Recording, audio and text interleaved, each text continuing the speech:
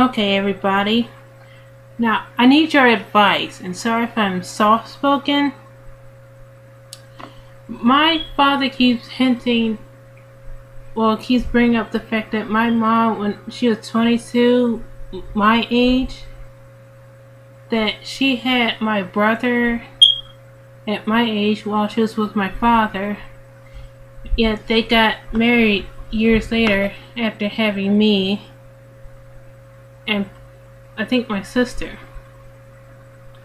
And I would know since I was at their wedding. Most likely in front of a judge. And I'm 22. I'm trying to look for a job. I'm still in college. I can feed myself. I can cook and clean.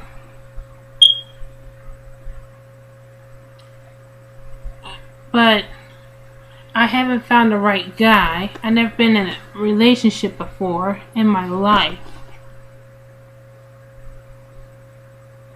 So I want to know your advice or thoughts about what my father said or kept hinting. Anyway, comment below and trying these out for the third or fourth time. Thank you.